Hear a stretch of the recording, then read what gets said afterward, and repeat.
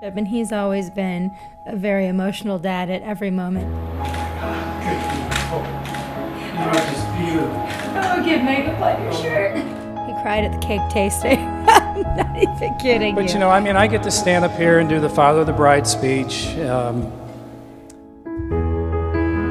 Had the incredible honor of walking Ryan down the aisle tonight. It was just an incredible experience. But the dads in the room here really know that it's the moms, for the most part, that make our daughters who they are.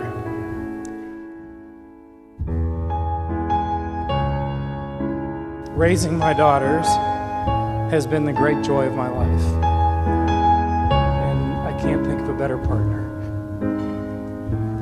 than my beautiful wife, Julie.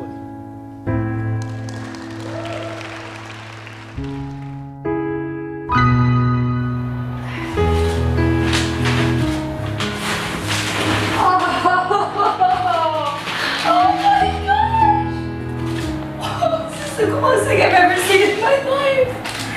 Oh. It's perfect. It's like all these little elements of the wedding, like in one picture, including Luna. Oh my gosh. I can't believe it. He did so great. This is perfect. Ryan is just so full of energy, so full of life and joy, and it's just infectious. And she's just an Energizer bunny. Like a diamond.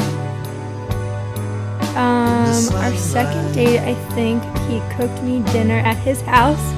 He undercooked the chicken. The chicken was pink in the middle, and I didn't know if I should tell him. And then I was like, this kid's nice, but he's not worth salmonella poisoning.